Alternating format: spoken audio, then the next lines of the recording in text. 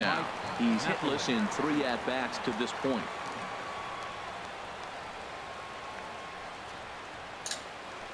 Grounder hit hard down the first baseline. And a diving effort there, but it'll come up empty. It's a base hit.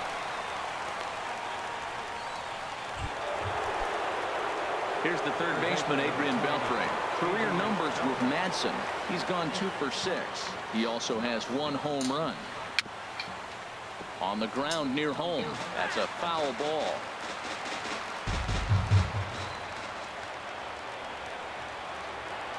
Before the delivery, a check on that go-ahead run at first. And he just manages to get his hand in.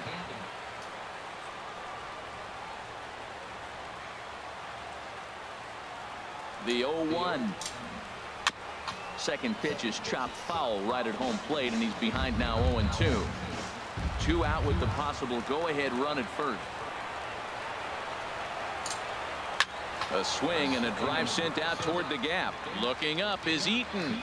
Gone! And with 2 out in the 9th, they have taken the lead.